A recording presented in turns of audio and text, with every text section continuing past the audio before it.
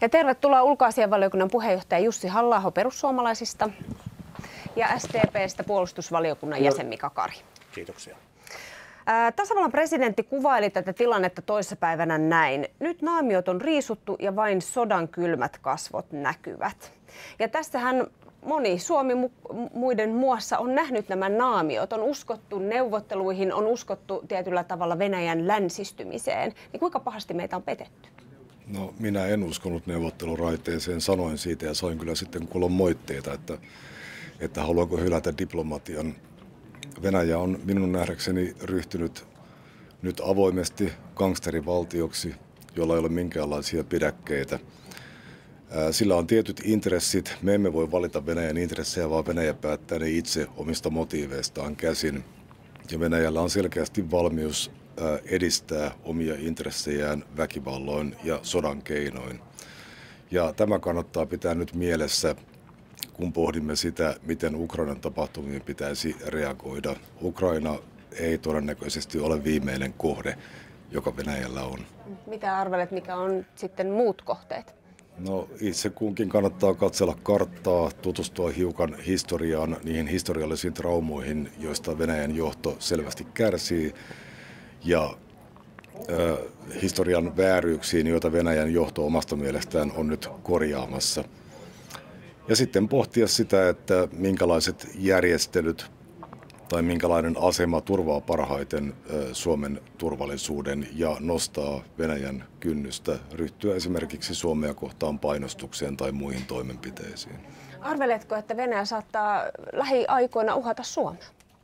No, tästähän on nyt ollut tulkintoja, että mitä Kremlin tiedottaja tarkoitti, kun hän esitti kommenttejaan Suomen mahdollisesta NATO-prosessista.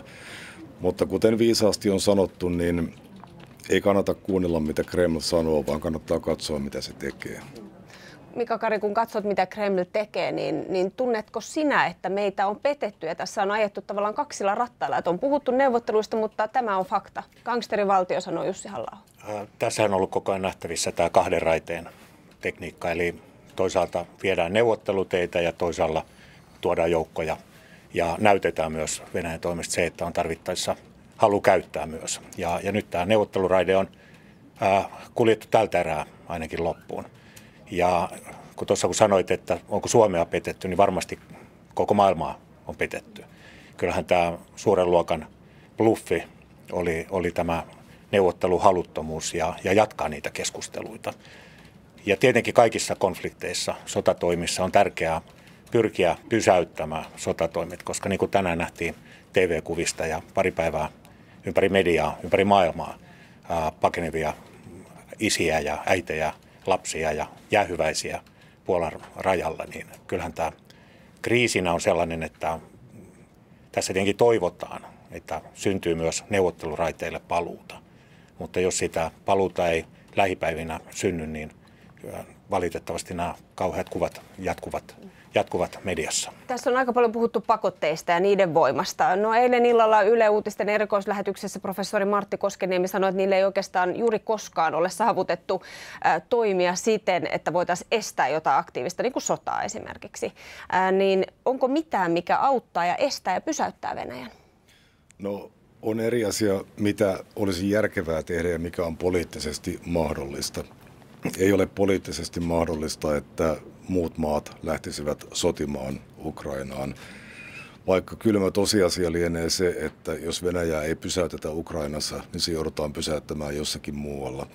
Tästä on varoittavia esimerkkejä Euroopan historiassa. Pakotteilla ei varmastikaan pysäytetä Venäjää. Kyllä Venäjä on varautunut pakotteisiin sekä henkisesti että materiaalisesti ja taloudellisesti. Mutta katson, että pakotteiden ja Venäjän saarron pitäisi olla niin totaalinen kuin mahdollista, jotta tavallisten ihmisten elämä Venäjällä, elämänlaatu, elintaso heikkenee niin paljon, että kotimainen paine Putinin sotapolitiikkaa ja Putinin hallintoa kohtaan kasvaa. Se on nähdäkseni ainoa tapa, jolla Venäjään voidaan vaikuttaa. Mutta nyt pikaisena toimenpiteenä Ukrainalle pitäisi tietysti kaikin poliittisesti mahdollisin tavoin toimittaa apua, aseistusta, ampumatarvikkeita, kaikkea mitä Ukraina itse toteaa tarvitsevansa. Heillä on selvästi korkea maanpuolustustahto ja valmius taistella. Ja mielestäni on hyvä, että ukrainalaiset taistelevat toivottomassakin tilanteessa, koska se kasvattaa painetta myös Venäjällä. Ja jatka kohta tuosta ajatuksesta. Mitä ajattelet näistä pakotteista? Pitäisikö niiden sinun mielestäsi koskea myös venäläisiä kansalaisia, jotta ikään kuin se paine kasvaisi sitä kautta Putinia kohtaan? Tämä on varmaan aika lailla ydinkysymys. Ensiksi sanon sen, että pakotteiden pitää tuntua. Ja nythän ne on suunnattu Putiniin, hänen lähipiirinsä ja niin edelleen. Mutta on myös tosi tärkeää huolehtia myös siitä, että Venäjän kansalainen ei mene sen enempää ainakaan Putinin tarinaan, että länsi hyökkää ja länsi heitä uhkaa. Ja nyt kun on yrittänyt myös seurata tätä venäläisten itsensä järjestämiä mielenosoituksia ja lähinnä vielä hallinnon vastausta näihin mielenosoituksiin, niin on tietenkin toivottavaa, että venäläiset itse näkevät tämän karmaisevan näytelmän lavasteiden läpi ja itse, niin kuin edustajakollega tuossa totesi, itse lähtevät myös toimiin ja näyttävät, että tämä ei ole hyväksyttävää. Mutta myös pakotteiden pitää tuntua siellä poliittisessa johdossa.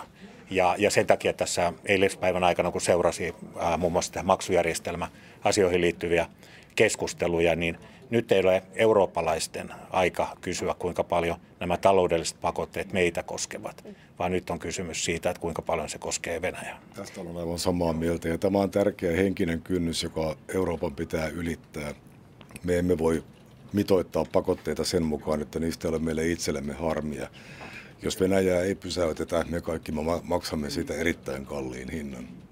Kari, olet päähallituspuolueen jäsen, puolustusvaliokunnassa jäsenenä. Mikä on arviosi siitä, niin kuin tässä on esitetty nyt arvioita siitä, että Venäjä ei pysähdy ennen kuin voima kohtaa vastavoiman? Niin missä Venäjä pysähtyy, jos ei nyt Ukrainassa? Se on kysymys, johon varmaan meistä kukaan ei osaa vastata tällä hetkellä, mutta tähän voiman ja vastavoiman lakiin luottaen näin on aina kriisissä käynyt jossain vaiheessa, mutta on vielä vaikea nähdä, että mihin tämä eskaloituu. Se on varmasti totta, että Ukrainan kansan maanpuolustustahto ja myös kyky puolustaa itseään on ilmeisesti Venäjälle, ainakin tähän mennessä ollut yllätys. Ja pysähtyykö tämä kriisi sotilaallisesti vai diplomaattisesti näiden kahden raiteen välillä, tämä tarina tullaan punnitsemaan. Ja tärkeää on, että meillä säilyy yhtenäisyys ja niin kansallinen kuin Euroopan unionin kuin maailmanlaajuinen yhtenäisyys tämän kriisin vakavuudessa ja se, että me eduskunnassa annamme parlamentaarisesti tukemme oman valtiomme päämiehen ja poliittisen ulko- ja turvallisuuspoliittisen johdon tekemille ratkaisuille. Siltä osiltaan, että Suomi tekee järkeviä valintoja riippumatta siitä, kuinka pitkälle tämä kriisi sitten kulkee. Onko mitään, mitä vielä ei olla keskusteltu liittyen siihen, että miten Suomi voisi Ukrainaa tukea? No, tässä on nyt jääty hiukan lähtökuoppiin tässä keskustelussa. Vielä muutama viikko sitten paheksuttiin ajatusta siitä, että Suomi toimittaisi sotatarvikkeita. Nyt sitä näyttää tulleen enemmänkin valtavirta ajattelua, että näin pitäisi tehdä. Tietysti logistiikka muuttuu kaiken aikaa vaikeammaksi, mutta aivan kuten edelliset keskustelijat ovat todenneet, kansainvälinen laki ja sen tulkinta antaa Ukrainalle oikeuden ensinnäkin puolustaa itseään aseellisesti ja toisaalta oikeuden kaikille muille maille tukea Ukrainaa tässä taistelussa. Kyllä tämä antaa täysin avoimen valtakirjan jokaiselle maalle, mukaan lukien Suomelle, toimittaa Ukrainalle sellaista materiaalia, jota Ukraina tässä taistelussa tarvitsee. Onko Suomesta luvassa jotain muuta apua kuin mitä tähän mennessä on annettu?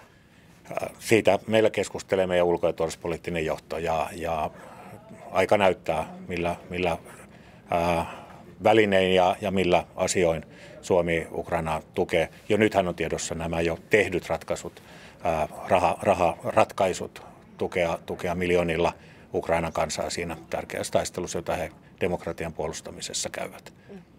Paljon kiitoksia teille molemmille tästä haastattelusta. Kiitoksia. Kiitoksia.